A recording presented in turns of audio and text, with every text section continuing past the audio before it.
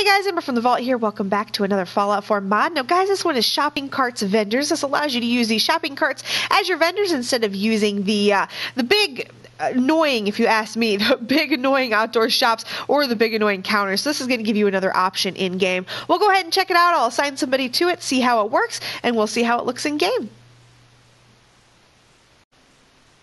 Alright guys, so here we are inside the Fallout studio where I like to build all of my random furniture.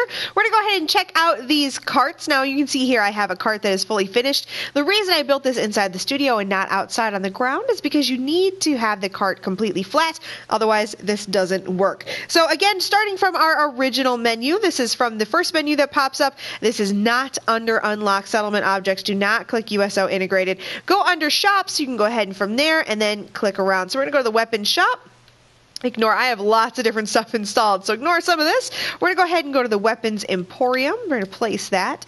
Let's also place the smaller Weapons Emporium. Now this is where you can go ahead and kind of put these on top. These are the clutter pieces. You can have different pieces of clutter depending on what you're looking for. So let's go ahead and put this one on.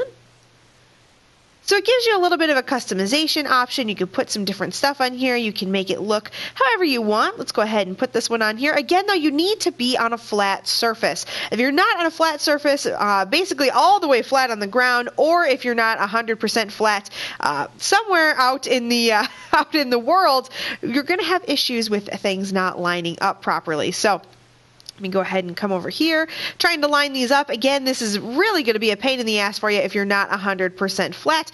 Things are not going to fit normal. So if we look at it now, we got things that actually fit here. So let me show you if we did it outside. Let's go ahead and jump down here. Yep, I'm going to experience a little bit of pain there, but that's all right with me. So I have an area here that I wouldn't say is 100% flat, but it's relatively flat.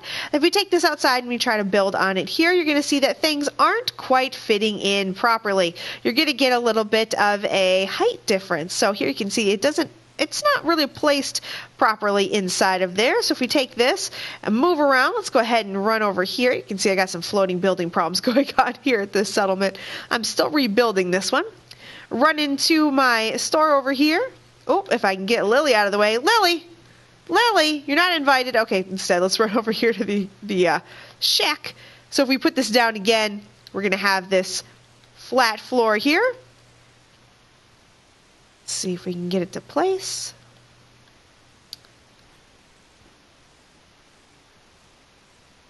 There we go. So difference in it being on top of a floor and it being outside. If you want to go ahead and move it then at that point, the only thing I can suggest, one thing I've kind of had a problem with this one, is if you want to move it outside, then it's going to be a little bit difficult because you can't select the whole thing to move it. They don't lock them together. That's just not how the game works. So you might have to use those inside or use them outside if you build some type of elevated platform, maybe, if you're interested in doing that. So let's go ahead and put down, let's open structures, wood, put down a random floor. Now if we go ahead and pull that cart back out, what I've been trying to do is see if we could maybe move it all with a rug glitch. So let's go inside of USO. Let's go inside of the rug glitch here. Glitch tools.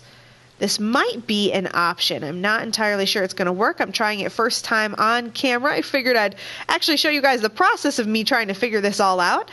Let's go ahead and put that up. Put this on top. All right, well now I'm experiencing a problem with it not wanting to go on top. So let's go ahead and use this one. This one will go. And then let's move the rug.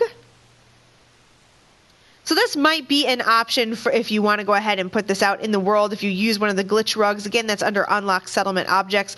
I've tried doing that. I'm sure I'm going to hear this from somebody. If you hold down your place, if you hold down X, you're going to pick up everything.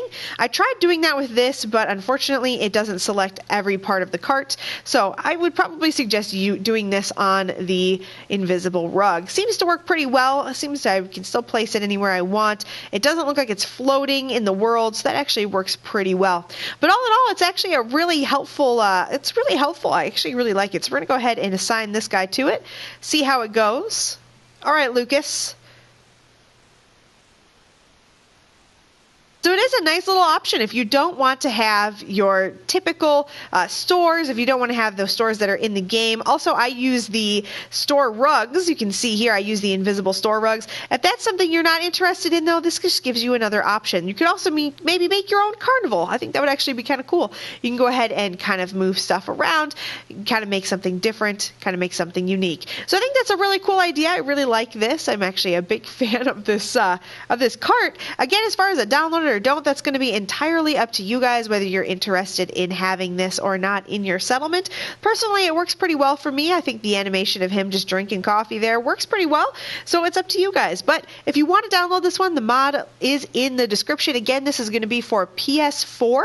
I've had a couple of people show interest in seeing if they could get these things on Xbox and PC.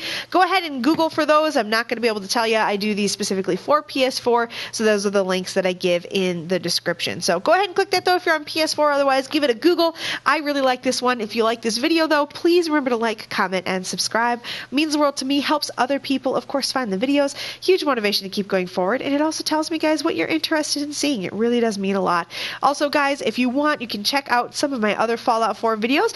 Go ahead and click on that link over in the corner there. It should have a link to a playlist of all of my Fallout 4 videos, as well as a video that YouTube thinks you'd like based on your history. Also, there should be a picture of my big dumb face. Click that. It'll subscribe to the channel. All right, guys, I'll see you in the next one.